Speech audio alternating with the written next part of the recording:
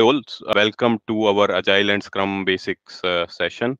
We are going to cover two high-level topics. One is the basics of Agile, and then one of the Agile frameworks, which is Scrum. A bit of introduction about myself. So my name is Vipesh Singla. I am a Safe Practice Consultant, Enterprise Agile Coach. I'm a certified trainer from Scaled Agile Inc. USA. I have close to 13 years of experience working in various Agile product management roles. For example, product owner, product manager, Enterprise Agile Coach, Scrum Master, RT. So I played all these roles for various organizations. I have a YouTube channel as well. So the handle of this YouTube channel is @Agile Enterprise Coach. So if you want to, stay tuned to my live classes or recorded session, if you want to look into them later on, please subscribe to my channel.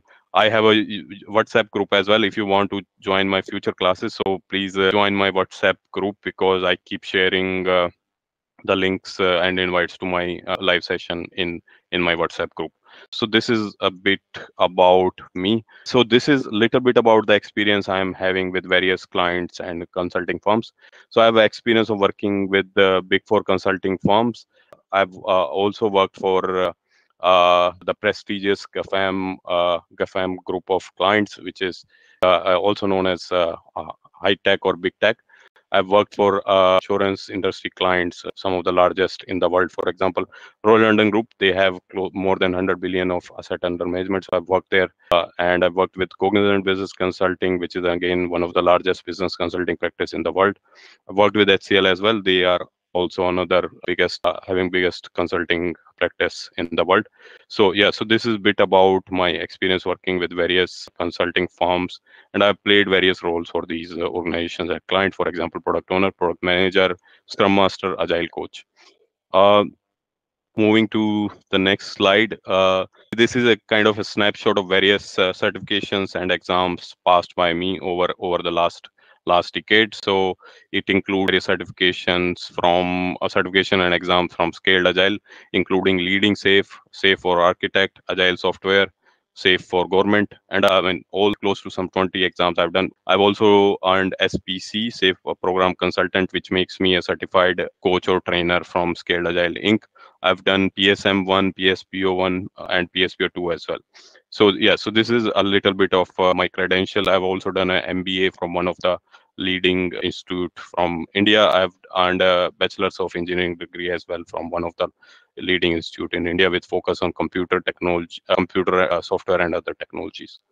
Then another, this is the next slide. This is the material which is referred in this pack. So the today's course is aligned with the latest Scrum guide. The link, this links will take you to the latest version of the Scrum guide. It have some of the content from Nexus guide as well, and then it have content from Scrum glossary. If you want to play a Scrum master role, or if you want to learn these Scrum and Agile from the official source. The official source is a Scrum guide, which is available from scrum.org. So please use that source. That will help you to align your knowledge to the official Scrum material.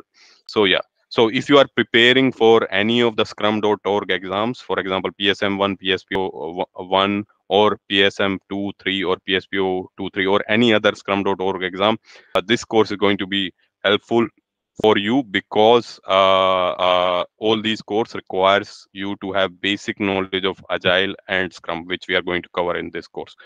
Also, if you are going to play role of master, agile coach, or agile product manager, this course is going to be very helpful for you because it helps you in learning the basics of agile and scrum. So if you are in any of these role, or aspiring to be any of these role, this course is right for you.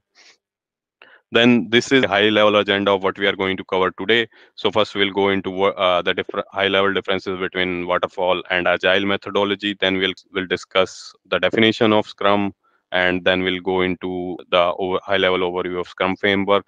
We'll also discuss what are the key artifacts and commitments within Scrum. Then we'll discuss the Scrum theory.